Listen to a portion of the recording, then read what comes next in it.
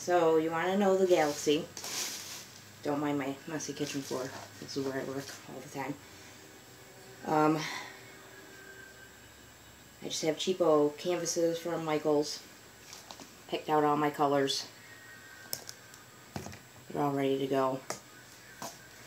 Back a little bit. Got my plastic ready and my water bottle. So this is how I do my galaxies. I'm gonna spray your hands down. I'm out of blue right now, so we're just gonna do a black and purple. This is Crow, so there'll be a little sparkle here.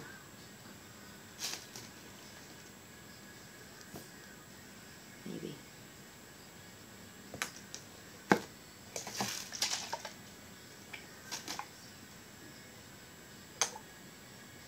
Just throw color on it randomly.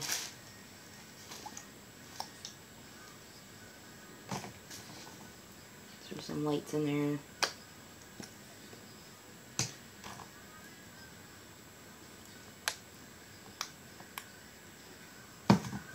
Really like pink in my galaxies. That's a little thick. Navajo.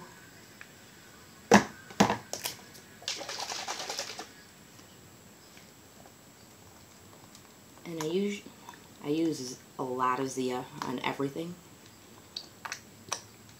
I really like, kind of makes the cloudiness once you get your press done. A little bit of white. Alright, so right now it looks like a big mess.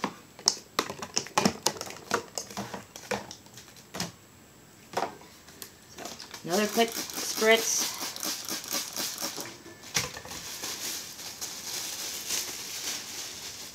And this is just a piece of garbage bag cut.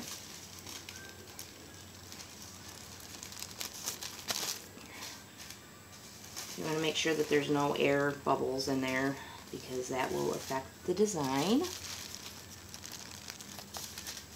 Alright, so then just spread your spit out.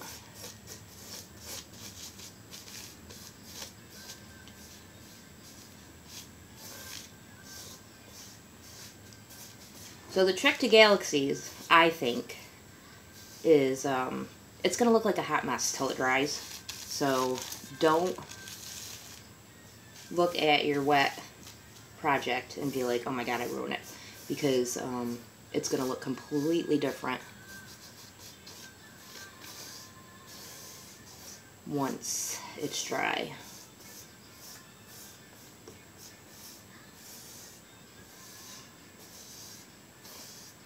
Now, Michelle Nicole always puts something in the middle and pulls all the plastic up four corners so it all comes up evenly. I never do that. I always go to one side on a diagonal.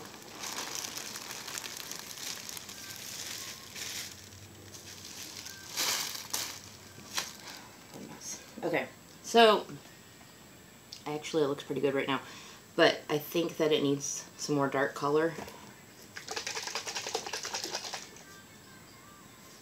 I'm going to add just a little bit more because it doesn't really look like a galaxy right now. Although it's really pretty. So at this point you can either throw your plastic back on it and spread it out again, or use your water bottle and just spray those spots to spread it out. That's another thing with my galaxies. I always use a ton of water, so they take forever to dry.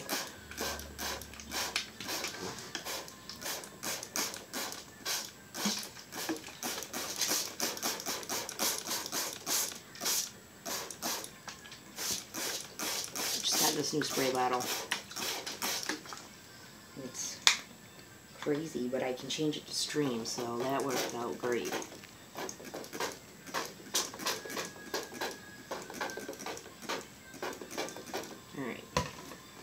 So it's looking funky. So now we got dark. I'm thinking more cloudiness. Just a little bit.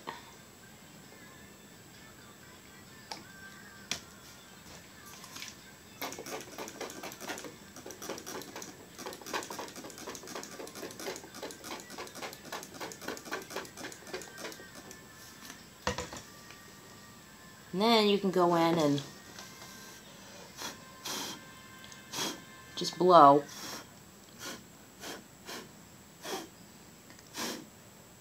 And spread some of that out. There's a big white spot right there that stayed kind of thick.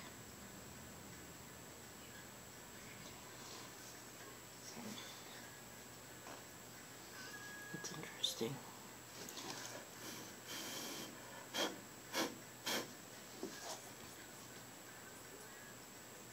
Alright, I think that'll be cool.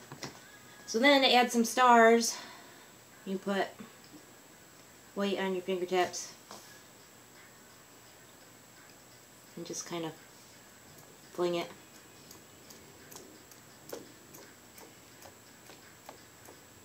I will show you a picture of this on the top here in a minute. So we got that.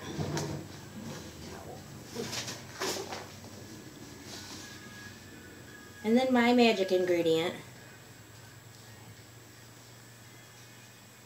I'm all out of the flake. But this is powdered mica.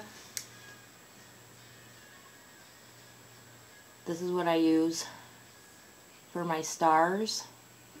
I think it was like $6 or $7 for this can, but it's pretty big. And I've used it on tons of canvases, and there's still about half left. So I just take a pinch and sprinkle it on. This goes everywhere. It will be in your air. Your room will look like a snow globe. And it'll be all over your clothes and face and hands and hair.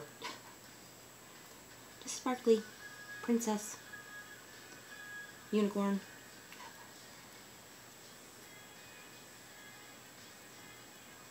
So I like that spot right there. Hit some stars for you.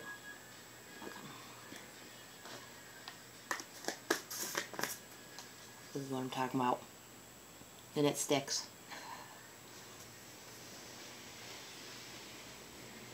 So, this galaxy is done. I will snap a pic. Once it's dry, I'm going to put a fan on it. Because I'm going to show you right now that it looks like a hot mess, but it's going to look completely different once it's dry. And then, like my picture, once the epoxy's on it, I mean, it just... Fama wood. It's insane, the depth that it gives. I mean, in my pictures, I don't know if you can see it. I know you can't see it in pictures. Like, you have to see it in person. Like, it actually looks like you can stick your hand into the painting. Amazing. So, this is, my quick video is done. I'm going to show you this real quick, and then once it's dry, I'll snap a pic and add it all together in one post, hopefully.